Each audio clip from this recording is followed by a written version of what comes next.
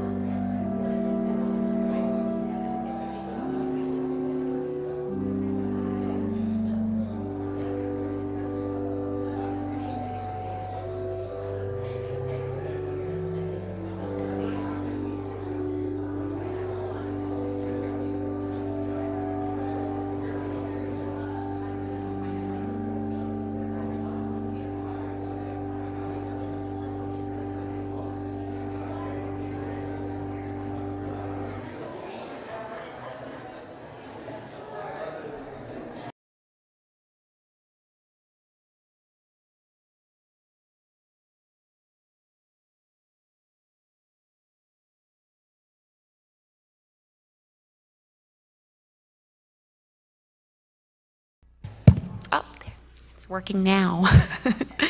Again, thank you, Beverly, for that beautiful music. So welcome to Scottsdale Thunderbird Adventist Church this morning. Just a few announcements that I thought bear mentioning. Children's Church is back, so next Sabbath, it's the first Sabbath of the month. They'll have Children's Church. And also just wanted to point out a special thanks to Mitch LaCourte for installing the beautiful flooring in the fellowship hall.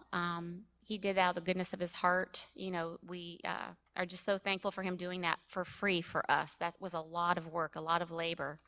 So we want to thank him for that. And Pathfinders is meeting the first and third Sabbaths after potluck. So if you have any questions about that, you can see or talk to Dan Simmons.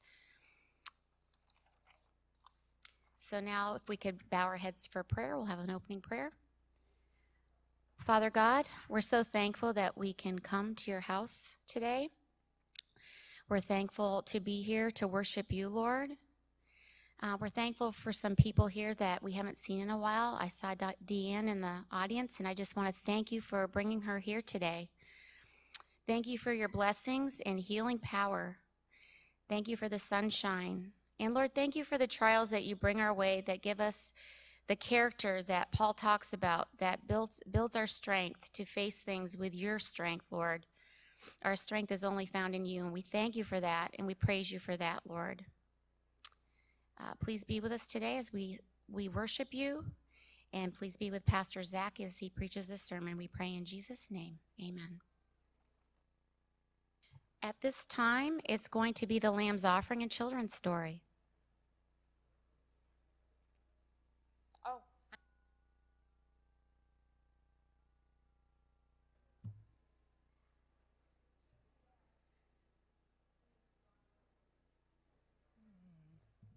Is this thing on? Okay.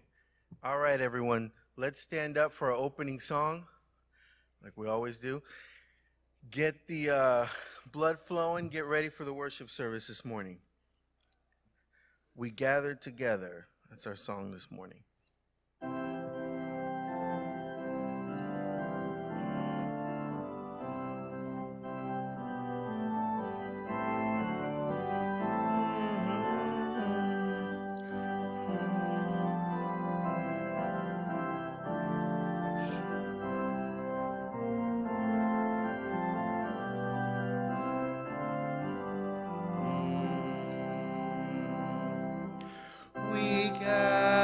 Together to ask the Lord's blessing. He chastens and hastens his will to make known. The wicked oppressing now cease from distressing. Sing praises to his name.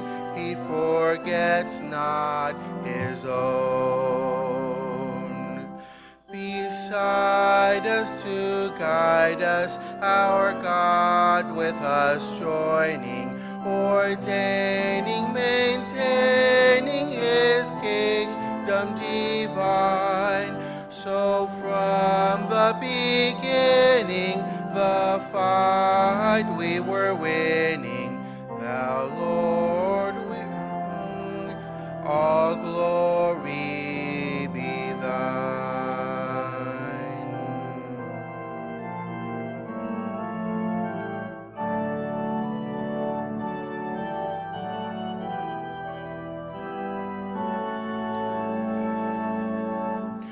We all do extol thee, thou leader triumphant, and pray that thou still our defender wilt be. Let thy congregation escape tribulation, thy name be ever praised, O Lord, make us free.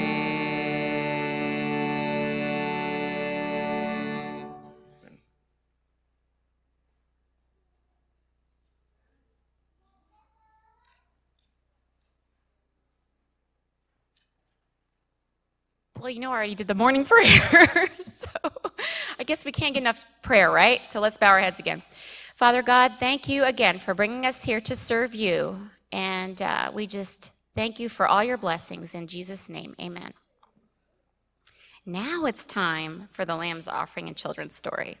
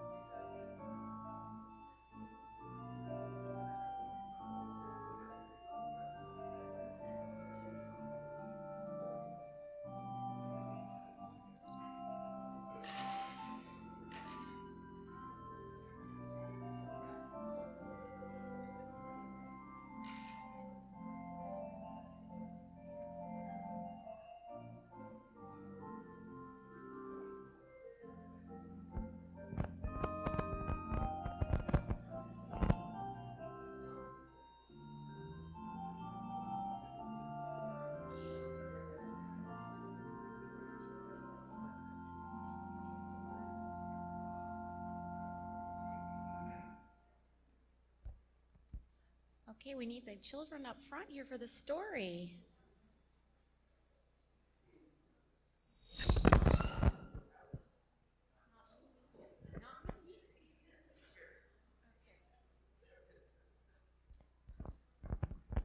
Okay. Well, I want to show you a picture, two pictures actually. So, what do you see right here on my little iPad? What does that look like? Yeah, Remy said that's Sonia. She's my horse. You see Sonia? Yeah. Yeah.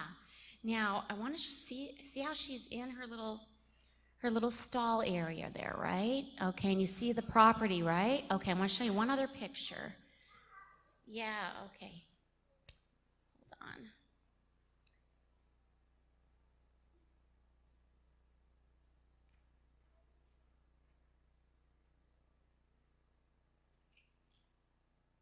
Okay.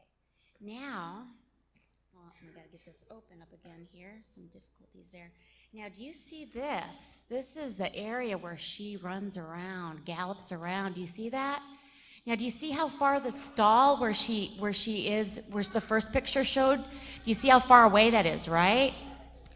And what is protecting that area or securing it? Do you see something around? What do you call that? Yeah, fence. Okay. So Sonia is fenced in that area so that she can stay there. Why do you think we have her fenced in? That's a good point. So she doesn't run away. Yeah, hold on a second. Okay. So as it turns out, my husband was doing some work in the back pasture area there. I call it pasture, but you don't see much grass back there. And he had watched to see where Sonia was. And she was in that first picture. Remember that first picture in the stall?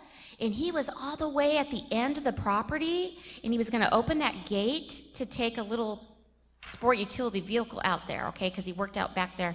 So he looked to see where she was, and she was way over there. So he's like, I'm going to open the gate and go out. Guess what happened?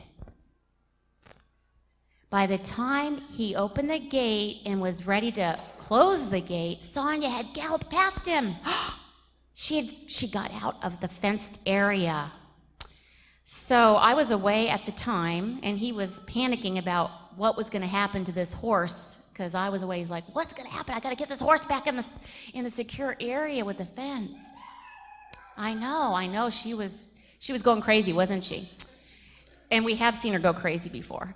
So, because she's a mare, women, horses, they can get a little hormonal. So anyway, she went off and she was galloping and Craig couldn't catch her. So where do you think she went? She kept going, exploring the neighborhood, going to see other horses in the neighborhood, right? And so she kept going to different places, and Craig's like trying to chase her and he can't catch her, and it was pretty bad because I was away and he was like panicking. So he enlisted the help of some neighbors, and he was trying to get her back to the fenced area.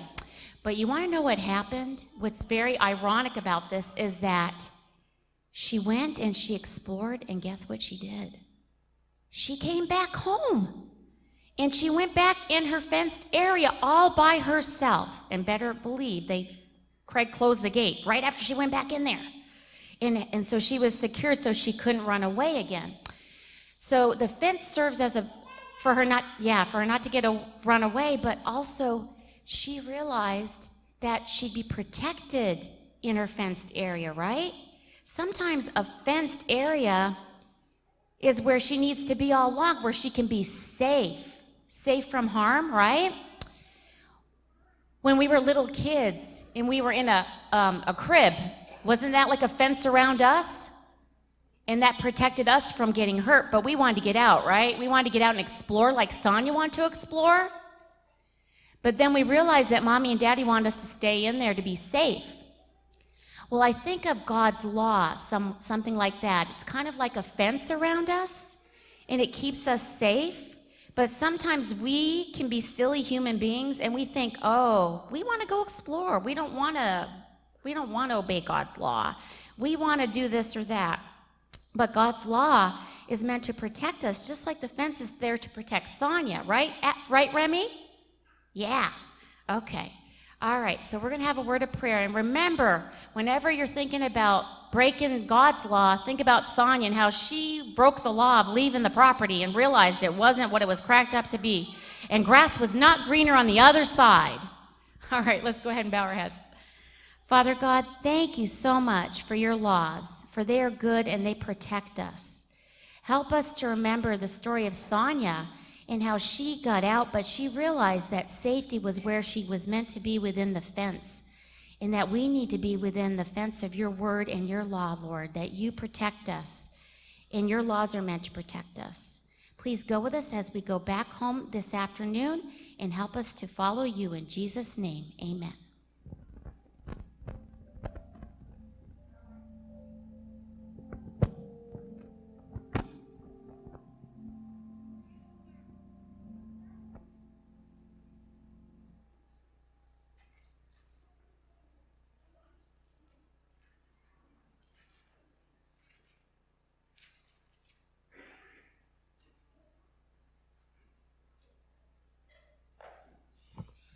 Good morning.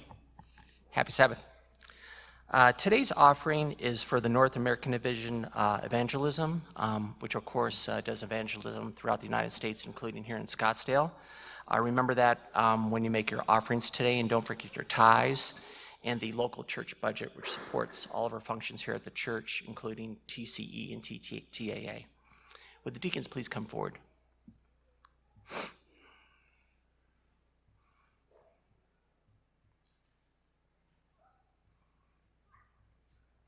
Can we bow our hearts for prayer? Dear Heavenly Father, Lord, thank you for giving us the opportunity to pay back what's yours, Lord. Help us to return the tithes, the offerings, and Lord, just bless them, put them to your good use, Lord. And Lord, we just thank you for everything you do for us, and be with us as we continue with the service. We love you and pray in your holy and blessed name. Amen.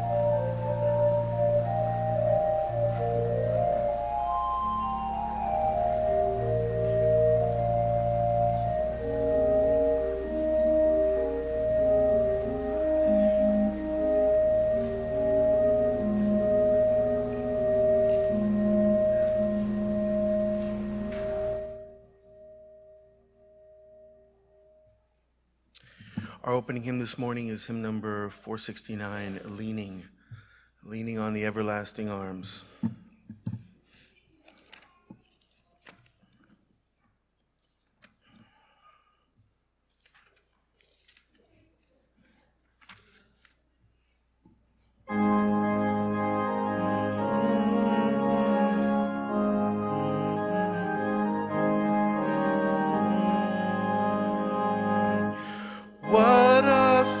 fellowship, what a joy divine, leaning on the everlasting arms. What a blessedness, what a peace is mine, leaning on the everlasting arms. Leaning,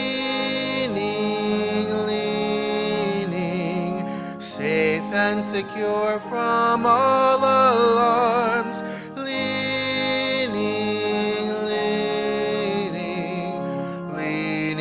on the everlasting arms.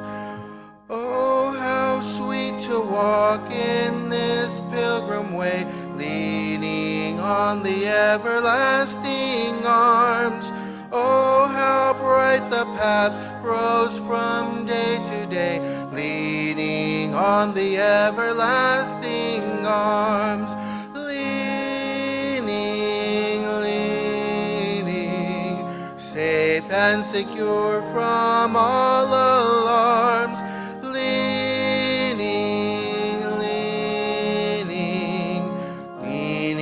on the everlasting arms. What have I to dread? What have I to fear? Leaning on the everlasting arms. I have blessed peace with my Lord so near, leaning on the everlasting arms. Leaning, safe and secure from all alarms. Leaning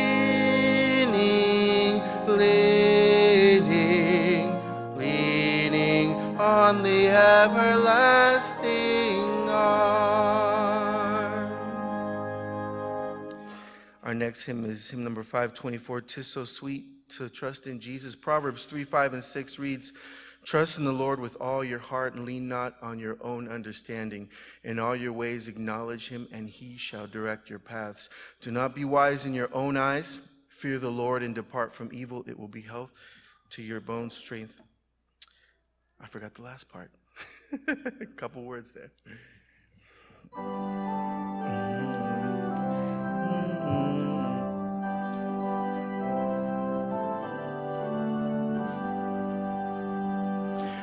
"'Tis so sweet to trust in Jesus and to take him at his word, just to rest upon his promise and to know, thus saith the Lord.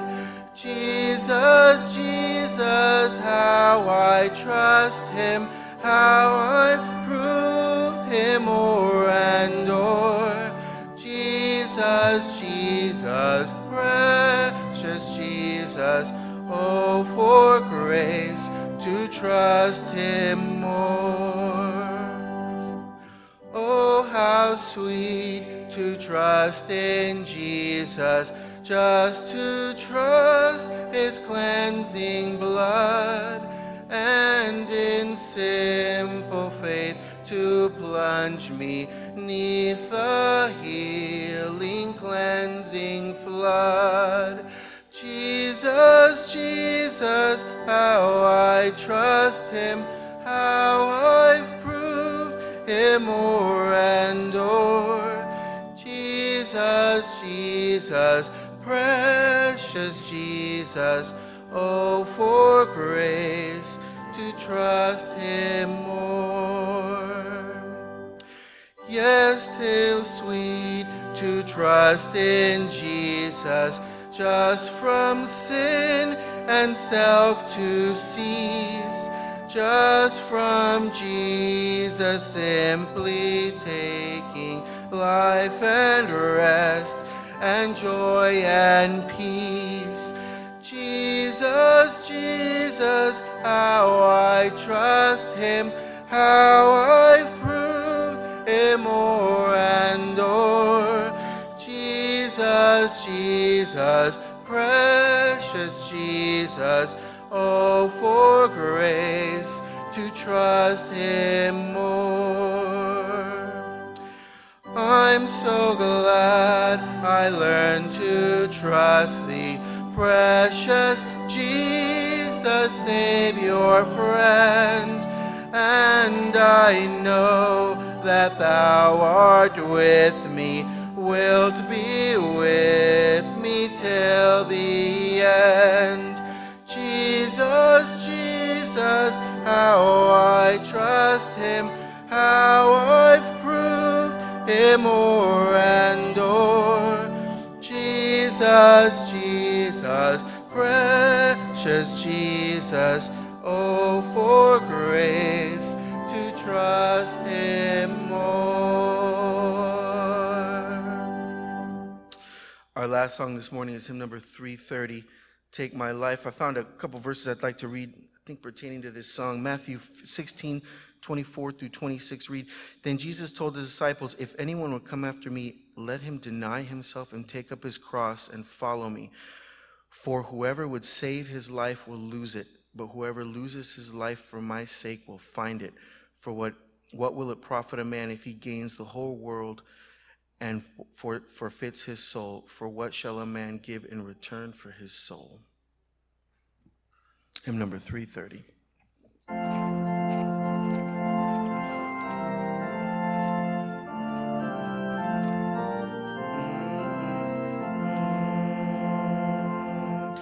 Take my life and let it be consecrated, Lord, to thee.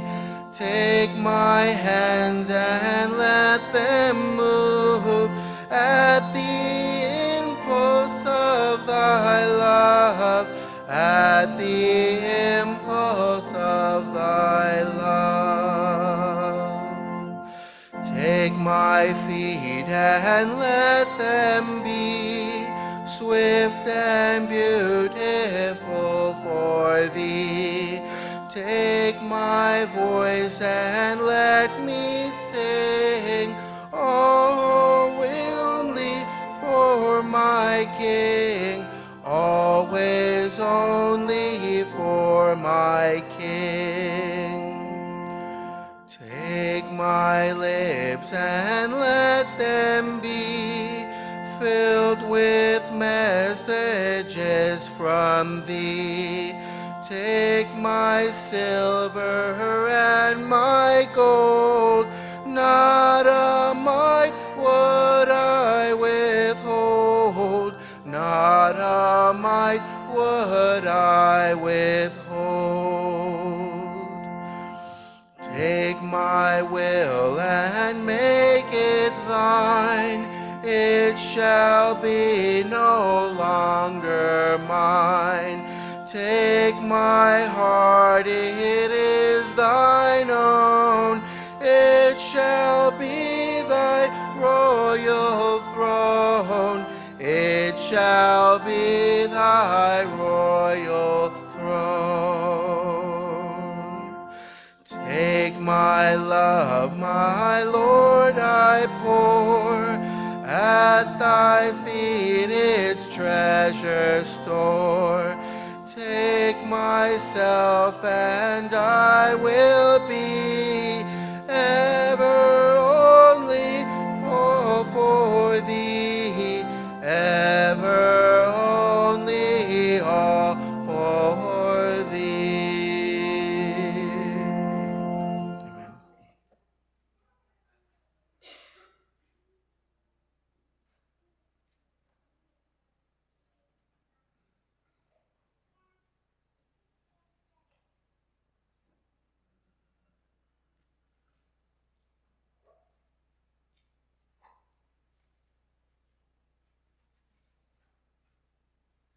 Okay, we have no special music this morning, so now at this time it's time for the scripture, Isaiah 1:18, and Ashley Sheen will read that for us.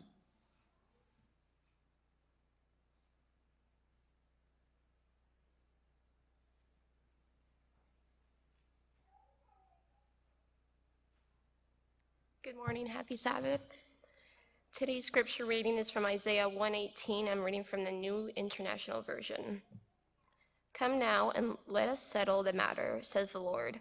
Though your sins are like scarlet, they shall be as white as snow. Though they are red as crimson, they shall be like wool.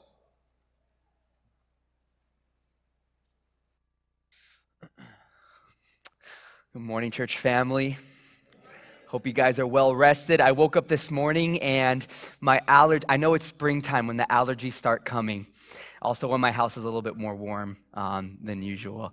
But yeah, I woke up this morning and just the allergies have been getting to me. I used to be an allergy-free person, actually. I was immune and I was confident in that, and I loved it. Because growing up, my mom, my mother Lupe, she had the craziest allergies. When she sneezed, you heard it from like a mile away. It was super embarrassing. I hated going to the grocery store with her. I'm like, Mom, stop, please. It was just so loud every time she would sneeze, and I would my mom would just be like, you just better be happy that you're not like me. Well, then I went to PUC, and in PUC, there's just so much pollen, so much everywhere that you could see it, not only smell it, and I think it kind of started attacking my immune system. So now I'm just like allergy prone to everything. So I'm like constantly sneezing. So excuse me this morning if I'm sniffling and sneezing. In your bulletins, the sermon title is entitled "Real Talk." Amen. Real talk. We just came off of a student week of prayer with Thunderbird Academy. Shout out to my Thunderbird students out there. All over here. We had a pretty successful week of prayer. So the student week of prayer is pretty unique because what we're supposed to do is have students speak for that entire week. And we kind of got the idea talking to some of the school pastors, like, we want to talk about topics that are relevant to us, Pastor Zack. I was like, okay, what's that? Like, we want to talk about, like, weed. Okay. Which of you guys is going to talk about that? I don't know, Pastor Zack, but there's somebody. Okay. We also want to talk about weed, and we want to talk about the birds and the bees. And I was like, okay. I was like, how are we going to, I don't know. What student's going to talk about the birds and the bees? It was a little bit, it was unique, but what I got is they actually wanted to talk about real things that were important to them, things that were more relevant to them, which I agreed with, because oftentimes we go into this mode where we just preach to people or we teach them about things, and we believe that educating them about this one thing is going to change them in everything. But as Isaiah 1:18 says, we need to reason about it. We need to come together and talk about it. So we came up with Real Talk. So what we did is we kind of set this stage. We had chairs spread out, and we kind of did like a panel. So instead of having students speaking on it, we invited them in on the conversation so they could share about it. And we brought in adults and experts from our surrounding community to share. And man, some powerful things happened this week. Amen, students? It was some cool stuff. Tears were shed. I think relationships healed. There was a lot of things that happened just from coming together and talking about things. I think one of the hardest things to do is to talk about what is actually happening. We'd rather gloss over it. We'd rather move past it. But Scripture says what we're supposed to do, it's even biblical in the book of Matthew, we need to address it.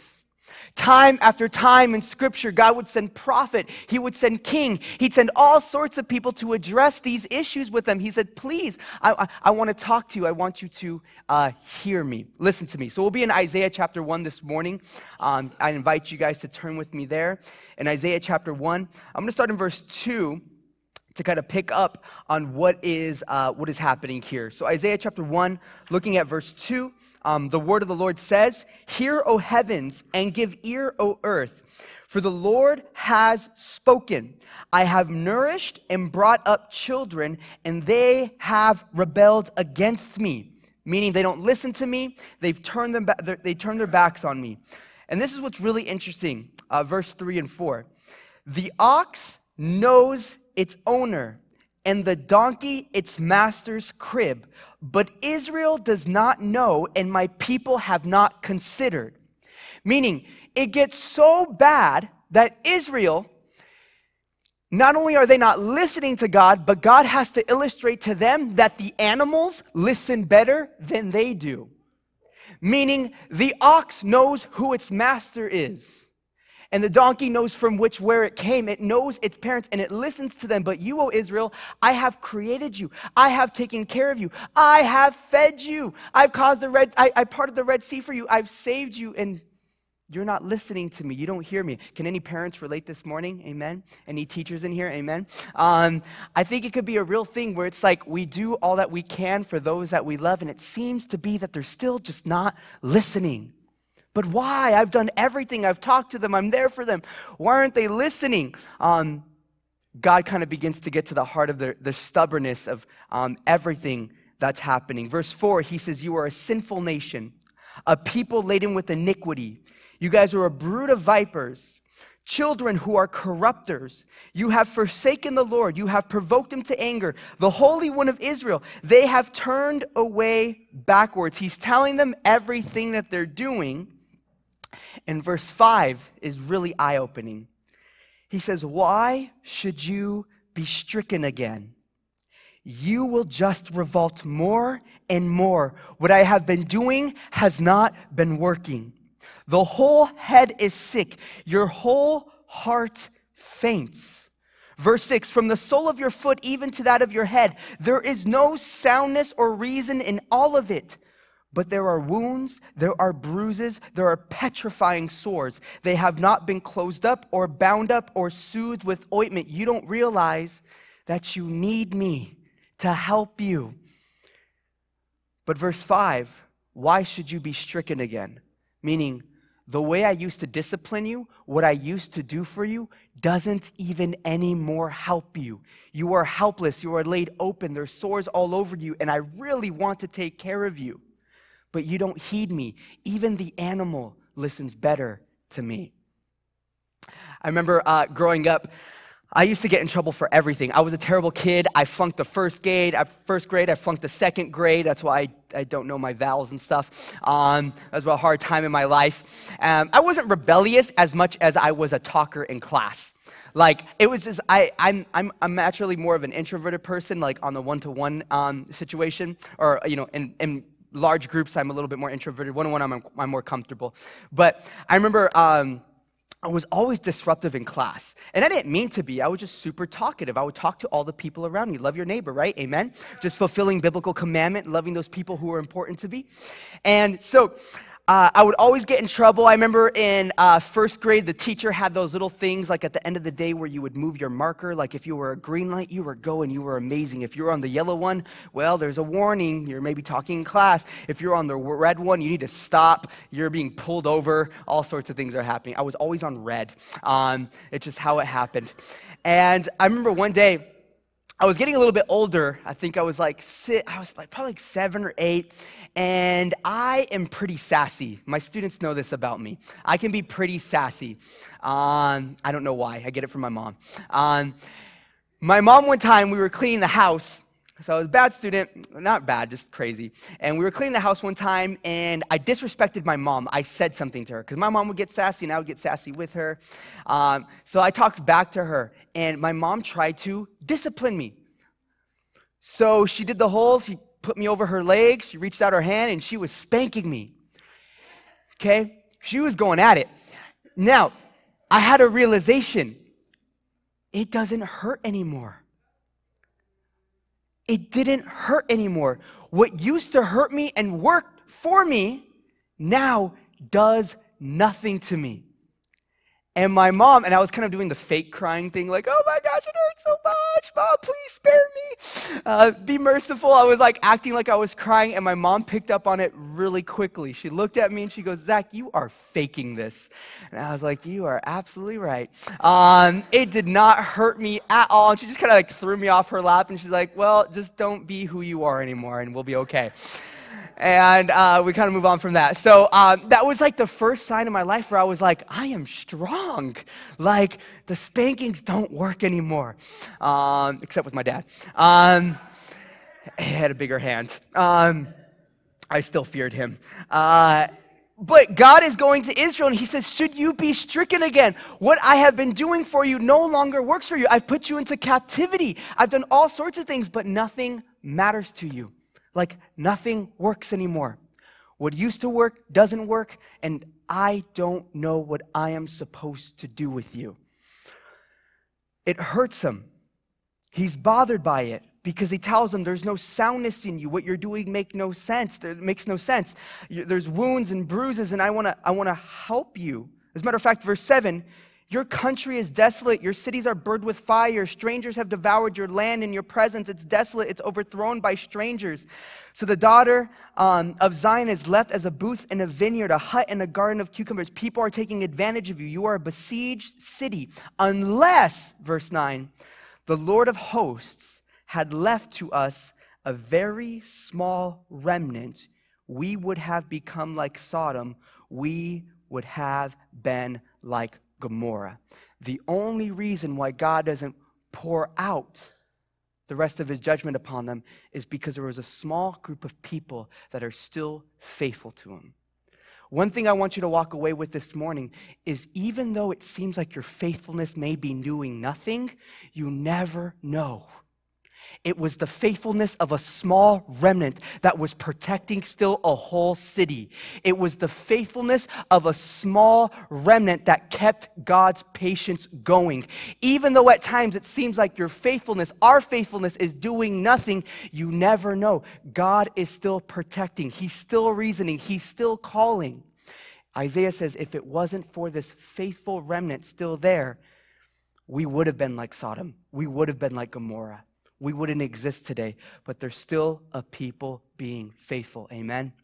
They're still hoping. They're still working. They haven't given up. They haven't given up. They're still trying, the Bible says. Now, the most unique thing, jumping down to verse 18, God's command to Israel.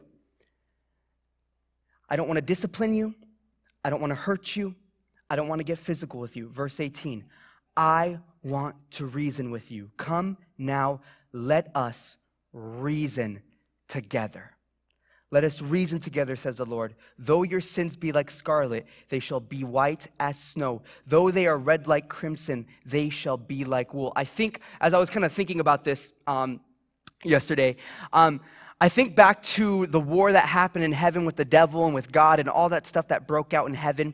I wonder for a moment if Lucifer, instead of rebelling against God, thinking that he was better than him, I wonder what would happen if Lucifer would have reasoned with him. I wonder what would happen if Lucifer had gone to him and say, look, I don't feel like this is fair. I want to be included on what is happening. I don't want to be mistreated, excluded, like I'm not important. I wonder if he had been real with him, really talked with him, if things would have gone down differently.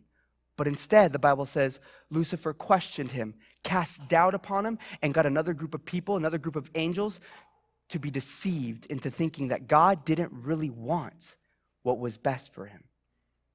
Instead of really talking with them, the Bible says in Revelation that there was a war that broke out between them. And the Greek word for that word, war, isn't like this actual war where there's like swords and guns and there's this actual physical battle going on in heaven. The Bible uses that word war to signify a political war. There was a disagreement. There was no space found anymore for them. Jesus says, I did not come to bring peace, but I came to bring a sword. The Bible says that the word of God is sharper than any two-edged sword. There was a disagreement on the word. They couldn't come to agreement with each other. There was a disagreement that was happening. I remember growing up when I was younger. I did not agree with my family, specifically when my parents divorced. I didn't know what to think anymore. My mom, I'm just going to keep it 100 this morning, real talk, amen. I'm just going to keep it real this morning. My mom was very, at least according to my dad's opinion, very controlling of everything that was happening to me. I'll be real about it this morning. My mom is manic depressant, schizophrenic. She struggles with a lot of different things. And so growing up, my dad saw my mom be specifically controlling with me. So when my parents split, when they divorced when I was about 12 years old, my dad got custody of me. And my dad looking at me, when he told this to me, he was like, I just wanted to give you the freedom that I felt like you never had.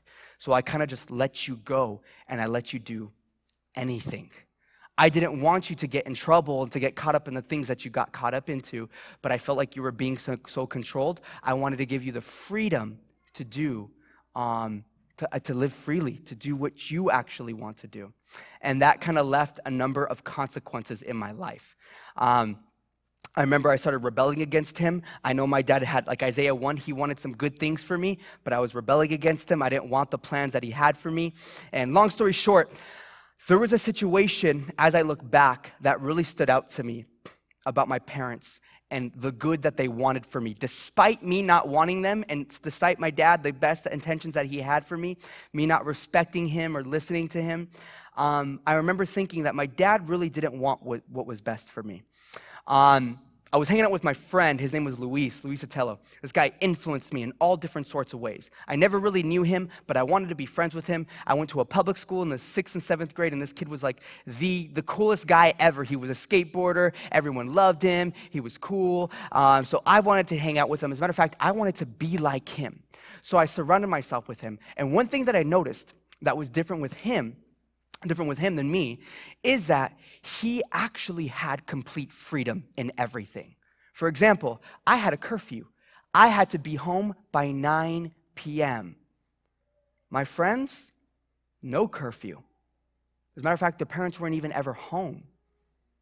They were always having house parties, hanging out all the time. They would call me on a Monday morning saying, Zach, we're not going to go to school today. Come hang out with us. My dad, no, you're going to school. So I so badly wanted to be like him. I thought to myself, this guy is the guy. I want to be like him. I want to do life like him. So one day I hung out at his house.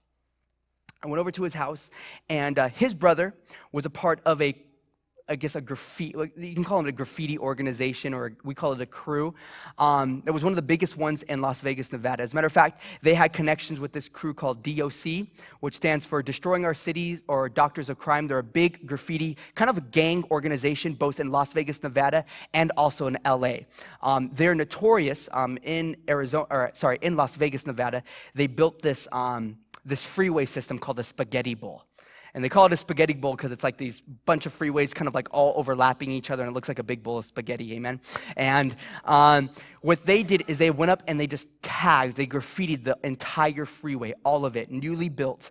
So they were notorious, they were on the news. Well, my friend Luis, his brother, had associations with them. He was big, like we looked up to him, we're like, we want to be like them. These guys were talented artists. So, long story short, I'm at their house, and I want to see what a day in his life is like. I want to be like him. So I'm hanging out with him. And all of a sudden, as we're hanging out, it's early in the morning. No one's eating. I'm hungry. He's hungry. His brother comes home from work pretty early, and he has breakfast for them. Fast food. Burger King. He's kind of giving them food. Then something shocking happens to me that I see. They're like, where's mom? Well, I don't know where mom is. Dad's not there. Obviously, dad's gone. He's working somewhere. Gone. But they're like, I don't know, we haven't heard from her. Well, mom comes in, and this is real talk. This was shocking to me. Mom comes in, and her hair is just like matted and like greasy, like she slept outside or something. She looked like she smelled. Like I couldn't see if she smelled, but you know when you see someone and they look like they smell? She looked like she smelled. She looked very just like, not like a mom, like she just woke up. She was like in a dress, like she just came back from a party. She was like in her probably mid-40s. She was a bit older, and she kind of staggered into the house, and it got very quiet. We're just kind of all looking at her, and she goes to one of her sons. She says, where's my food? Where's my breakfast? And the son says to her, where's our mom? Meaning, we could have all had breakfast as a family, but you're passed out in your car down the street from a party. There's no food here at home. So I brought food from work with what money we did have and what food I could get for free to feed everybody. But you're not here, you're doing nothing. And she just kind of laughed at it, and the way they treated her was really shocking. And I thought to myself, never once have I gone hungry. Never once has my dad not been there for me. Never once when I came home has my mom not had a meal cooked and ready for me. I had a family that actually loved me, but I want to be like this stranger who's offering me nothing? The stranger who's going through his own things that I'm not even understanding? God is telling Israel, you don't understand what you're doing. These strangers that you want to be like, they're taking advantage of you. They're hurting you. They don't have any good intentions with you. He's trying to help them. He says, let's reason together. I want to reason with you. I want to work with you because I actually have great plans and things in store for you. It was probably several months ago. I think I was preaching here at this church in the summer, and my dad came to visit me. He came to listen to me speaking, and afterwards he hang out, him and my mom, my stepmom. My stepmom's actually, I asked for prayers for her. She's in the hospital this morning. She's not doing too bad. There's a blood pressure issue, so I found that out this morning. But they both came to church, and we hung out afterwards. And me and my dad had real talk afterwards. It was weird. I never, me and my dad, we don't share emotions. We don't share feelings. It's not a thing. So me and my dad were kind of hanging out, and my dad said, Zach, I told my dad, I'm sorry for the way I lived as a kid. I'm sorry for the hard times I gave you, all the times you had to pick me up from the police station, all the times you had to do those things for me. And my dad said, you know what? I'm sorry. He says, I'm sorry that I actually didn't spend more time with you. I'm sorry I didn't try more to reason with you. I'm sorry I wasn't more patient with you. I'm sorry, Zachary, that I didn't spend more time with you. My dad had developed this thing that was super funny, I thought, when I was in between me leaving Thunderbird and going to PUC. He developed this thing called an hour of power. I thought it was the lamest thing I've ever heard of. I come home, and my two sisters, Marilyn and Taylor, are like, today's our hour of power. I'm like, what's an hour of power, you loser? What is that? What is an hour of power? We get an hour of power with Dad. And I'm like, what? What is that? It's when we get a full hour with Dad, and we get to do anything that we want to do. I was like, what? They're like, yeah, I'm going to go shoot guns today. I'm like, what? My dad owns some weapons, so my sister Taylor was super into, guns and shooting, so they would go out to the shooting range and shoot. And I was like, Marilyn, what are you going to do? She's like, well, we're going to go out to eat. We're going to go eat today for our hour of power. And I'm like, I want to eat? I want an hour of power? And so my stepmom comes to the kitchen. She's like, yeah, Zachary, it's super exciting. I don't know what God is doing with your dad, but things are happening. He's like, he's wanting, because we had a big family, he wants to spend time with you guys. And she said, he developed this thing called an hour of power where I have 7 siblings, so there's 8 of us together. And she goes, he wants to, he's making a promise that he wants to spend an hour once a week with each of you. And you get that soul hour with him. You can do anything with him, an hour of power. You can just talk and hang out, anything. And I was like, well, where's my hour of power? And as I begin to look back on that, me and my dad, we did spend a lot of time together. We did talk. But that was the thing that ultimately began to change me, is him sitting down with me, him hanging out with me, him reasoning with me, actually began to do something inside of me. It began to change me. In Isaiah 1, verse 18, God says, come, let us reason together. Come with me. Come spend time with me. Come unto me, all you that labor and are heavy laden. Come to me. Let's reason together, says the Lord. Though your sins be like scarlet, they shall be white as snow. Though they are red like crimson, they shall be like wool. I will help you. I will heal you. I will change you. Verse 19, this is beautiful. If you are willing and obedient, you shall eat the good of the land. It's a growth process. God doesn't just demand this of us. He reasons with us, gives us the desire to make us willing to do it, and gives us the capability to be obedient, to do what he wants for us so we can experience the life that he has for us. All God wants to do is reason with us. But some of us are stubborn, amen? How many of you are stubborn this morning? You don't have to raise your hand, I'm just messing with you. I think some of us are so stubborn that what God is saying in Isaiah 2 and 3, that these animals who know their own masters better than we know our own heavenly Father, they know to go to them to ask, we don't. In Numbers chapter 22, there's this prophet, Balaam, who gets on a donkey, completely disregarding God's word, what he had said to him. God is coming up to stop him because he wants to help him. He strikes the donkey 3 times. The donkey gets angry at him. Then this donkey, the reason why the donkey gets angry at him is because the donkey is trying to save him. He sees the angel and he's trying to protect him. And Balaam says, if I had a sword, I would strike you down and kill you. And now the donkey's reasoning with him, actually talking with him. Now who's crazy, right? He's reasoning with a donkey. And here's what's crazy. A donkey is considered a stubborn animal, and yet the donkey is more willing than he is. Of which God says to Moses, you are a stubborn and stiff-necked people. Even this donkey was willing to reason with him. And all the donkey says is, I've been good to you this far. I'm just trying to protect you. I'm actually just trying to help you. All God wants to do with us is reason with us. If we can be real with him, if we can tell him where we're at with him, we can experience the healing and the joy that comes in obeying him, in being in relationship with him. Amen? But the problem is, and the reason why we never get there, is because we're never really real with him. We brush over issues like they mean nothing to him. We think of sin as this thing that God is supposed to just forgive us of, instead of him actually wanting to heal us of.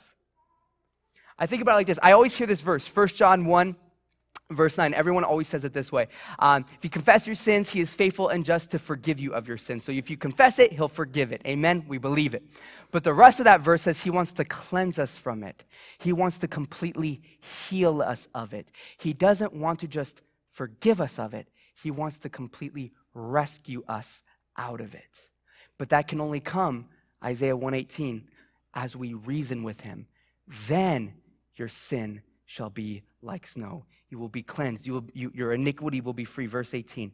If we reason together, your sins will be like scarlet, or your sins that are like scarlet will be white as snow. Though they are red like crimson, they shall be as wool. Come talk to me. Come hang out with me. Be real with me, reason with me, and you'll begin to experience what it means to actually do life with me, to live with me. Amen?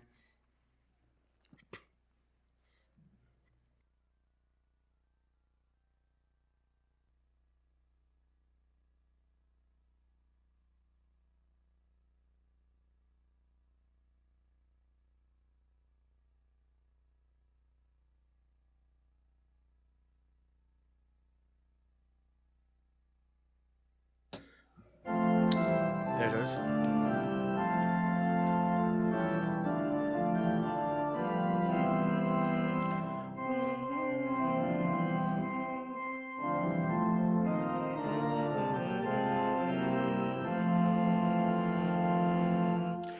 Rejoice, ye pure in heart.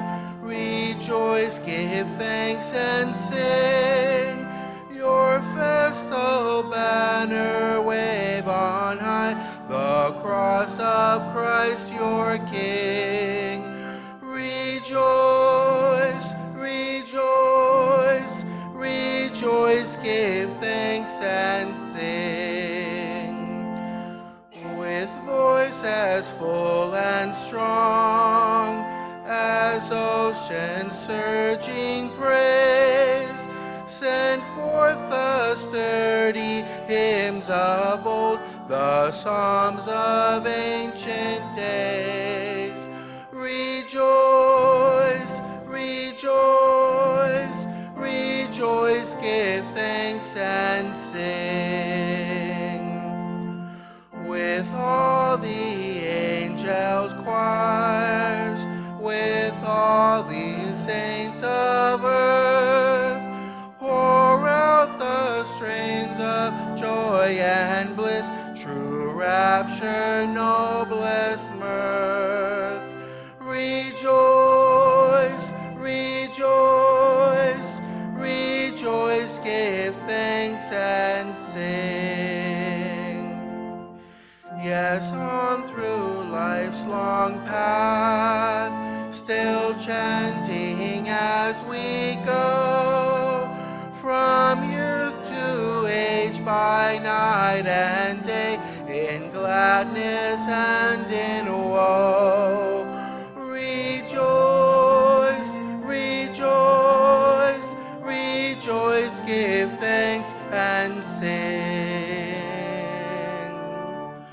Praise him who reigns on high, the Lord whom we adore, the Father, Son, and Holy Ghost, one God forevermore.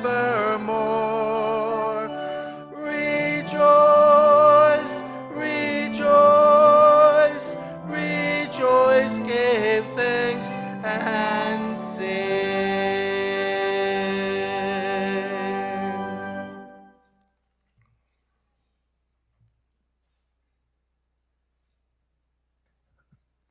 Let's pray. Father in heaven, we thank you so much, Lord, for the blessing of being able to rejoice to you, to sing to you. As your word says, let all of creation that has breath praise you, Father. And we thank you for that opportunity this morning. Thank you for the reminder that, Lord, we have the opportunity to come and reason together, to reason with you. That means you are understanding. That means you are encouraging. That means you are empowering. That means that, Father, you are not self-seeking, Lord, but that you are selfless and you have a plan for us. So, Father, if there's anything that's preventing us from coming unto you this morning, remind us that in the process of reasoning with you, we will be healed and will begin to experience the plans that can only come in time spent with you. We pray in your name. Amen.